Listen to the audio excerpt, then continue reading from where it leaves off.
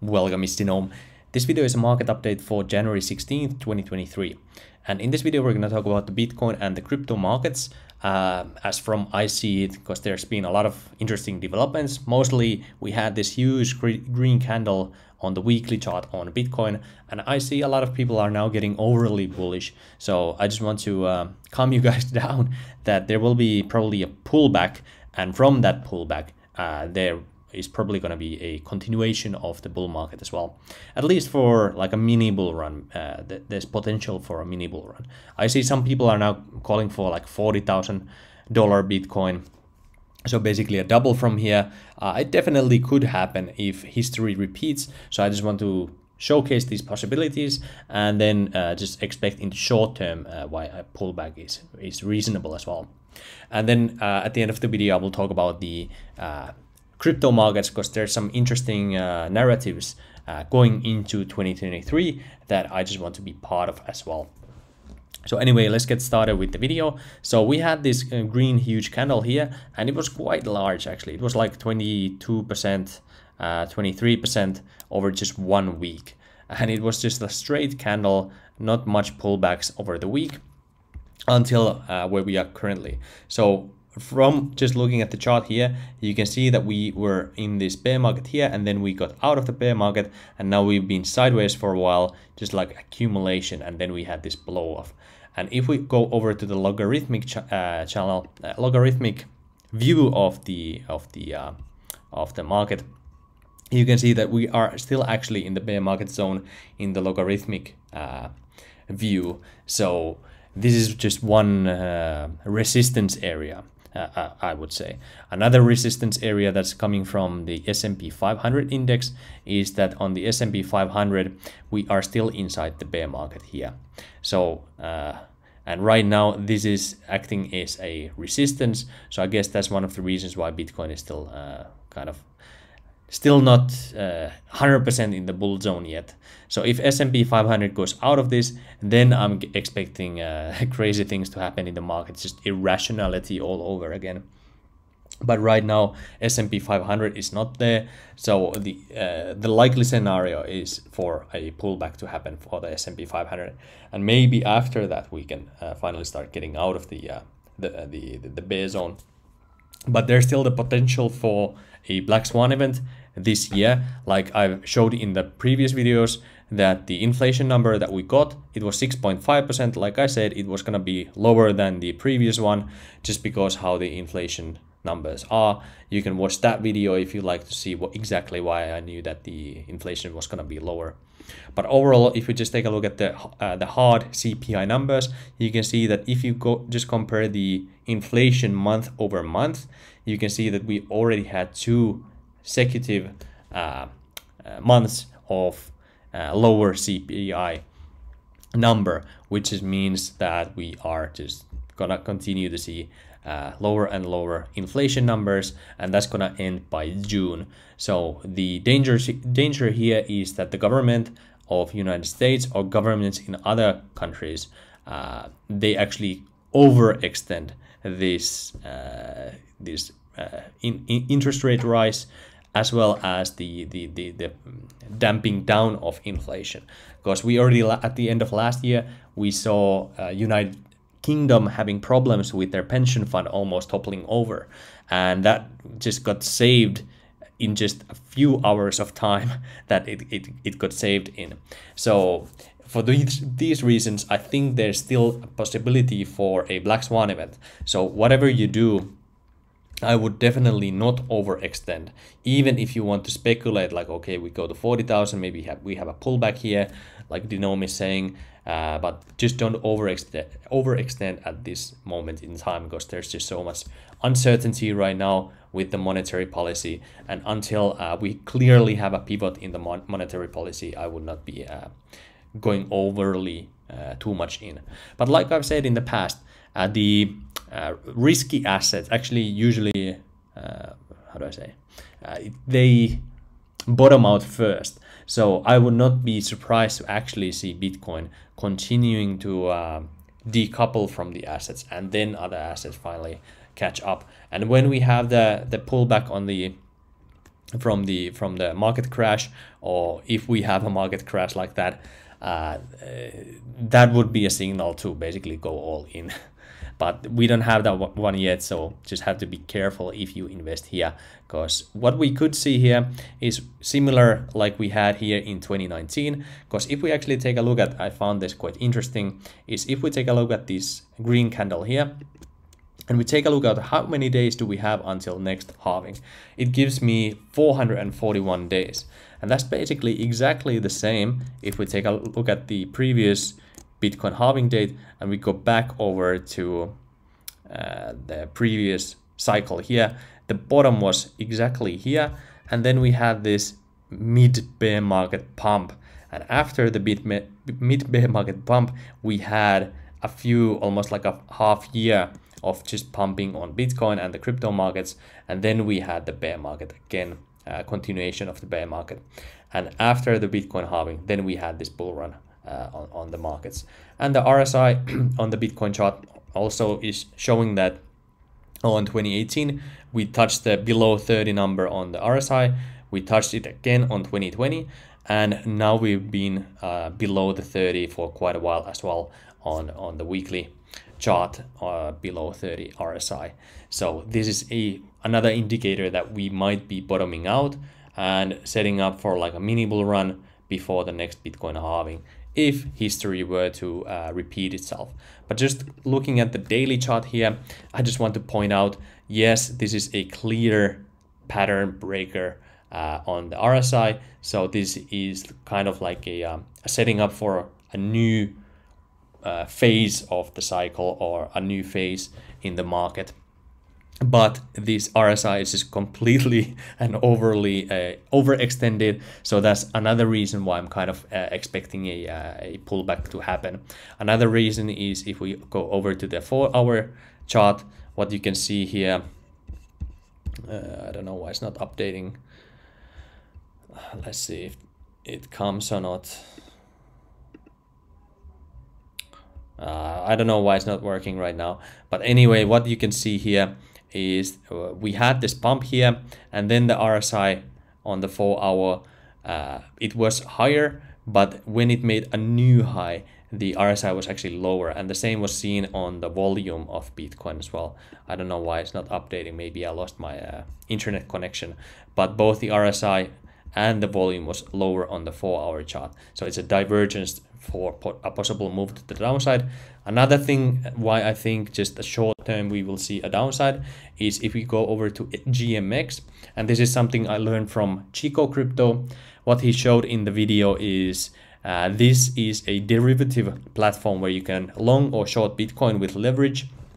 I personally don't use it, but the statistics here are quite interesting. What he explained is that a lot of retail investors use this tool, but the whales are using bigger exchanges like Binance or BitMEX for shorting and longing. So most investors here are retail investors, and what you can see is how retail investors are, what retail investors are doing, and there's no manipulation in the numbers either, because this is a decentralized platform. So as you can see, long positions are $115 million, while the short positions are $24 million. So there's almost $90 million difference between longs and shorts, which is another signal that the retail investors are overly in the long positions. And how whales make money in with the shorts and longs is by liquidating the retail investors. So retail investors have perhaps overreached, and it's time to punish the retail investors, and that's how the whales make money in the market. And I saw other indicators as well that the whales are not actually putting in more money at the moment at these prices. So that's another reason why I'm just expecting a pullback. And a complete shout out to Chico Crypto for actually showing this. I saw he was complaining to another YouTuber because they also were talking about how Chico Crypto showed this. So he might complain about me, but whatever. I think it's a good indicator, and it's a free one. So I think everybody's free to use. That's why I just gave out the shout out as well. And now just talking about the crypto markets, some narratives. There's one guy I found is called Carl 0x, And what he has is these monthly alpha narratives that he compiles together, and this was quite interesting to me. I found something very nice, very nice, that I just wanted to share, that I think this narrative will go on for the 2023 as well. So he's talking about liquid staking derivatives like FXS, and that had a very good pump, so that gives Carl some legitimacy. I did not check his previous work, but when I saw he was talking about the DCG holdings, and basically these are in a bearish mode because they will be sold by liquidating the Gemini holdings. So if you hold these, they will go down. But then the interesting thing, there were some other interesting things here as well, like the Atom token that I really like. But the really interesting parts, I think, are CRV and Aave. And these are legacy DeFi protocols that you probably know about. They provide lending services, as well as, CRV, they are an automated market maker as well. So what they are doing is they are issuing their own stable coins. So CRV will be launching crvUSD, and Aave will be issuing GHO or Go stablecoin. And these are quite interesting because the reason why I'm interested in the stablecoins are not exactly if they are great or actively used, but if you just remember what happened to UST and Luna, mostly to Luna. So after they released the UST, Luna price just went over the moon. And that's basically why I'm interested in the crvUSD and Go. I did not look into the tokenomics of Go, but the crvUSD actually was quite interesting. And what it says here is this is a summary of the crvUSD, and you can read the whole thing. It's quite how do I say? It's quite difficult to really understand how it will work in the real world. But basically, you deposit Ethereum as collateral, and then you get crvUSD. So it's basically similar system how DAI is created. You give collateral and you take out the loan, and the loan will be given in DAI, and then you have a chance to actually get liquidated on that loan, and you lose the capital. So it's a similar system here, except it's a ongoing liquidation program where it will partly liquidate your assets if the prices of Ethereum go down. If it goes up, then it will buy more Ethereum for you. So you have more potential for the upside, but your downside is limited. But then you do get some protection against the downside with this system, but your upside is also bigger than on a traditional automated market maker system. And what some people are speculating that it may even take place of Uniswap version 3 stablecoin swaps in some way as well. And it's quite interesting what they're speculating here. And one interesting thing that I saw in this thread was that Curve Finance themselves on January 11 actually said that, whoa, interesting thoughts under this thread as well. I will link this in the description so you can learn what they are and how they work. But overall, both Curve and Aave, they have about $4 billion worth of total value locked in their protocols. And Curve, its market cap is about $500 million right now. So if the crvUSD is going to get released, even though CRV already had like 80% pump, it may still continue to go up. So if CRV is going to go down on this next Bitcoin move that I'm expecting it to have a pullback, CRV might be something you may actually want to pick up just in case they have the CRV coming out, because according to this, it's coming in January. And I was looking into the social media and the Telegram and the Discord channels of CRV or Curve, and I wasn't able to confirm if they will actually do it in January or not. So I don't know if it's coming or not, but just in case it happens, maybe a good idea to get some CRV. Go, I did not check it yet, so I need to do that after the video as well. but CRV definitely interesting. And I think even though it may not be released in January, but if it's coming, I think it's a narrative that will bring a lot of value to CRV as well.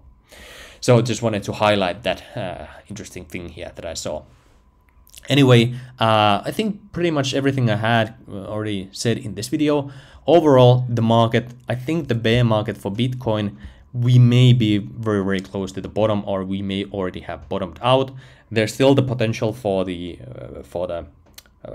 black swan, but in the short term, I'm just expecting a pullback and then a continuation. So like UNCX, I saw it coming down already a little bit. That may be an interesting thing. Bitcoin may be interesting, and even Ethereum starts to be interesting in my opinion, because Ethereum will be the collateral that will be used in the crv USD situation, as well as when you start to have all these layer 2s.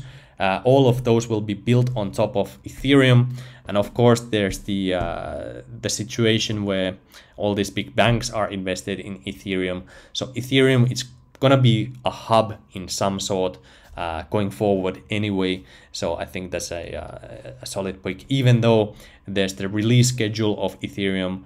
So people who have staked Ethereum have a chance to actually sell the Ethereum once the Ethereum 2.0 next updates are going to go live. So that's a little bit scary when people have a chance to sell their Ethereum, but overall Ethereum in the bull run, and it's not going to happen immediately.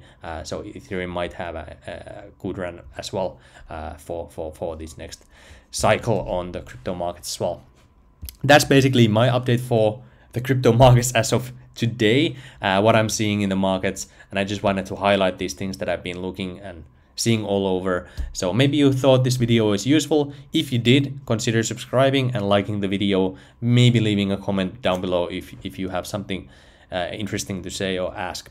But anyway, that's it for this video. Hope you liked it, and I will see you on the next video.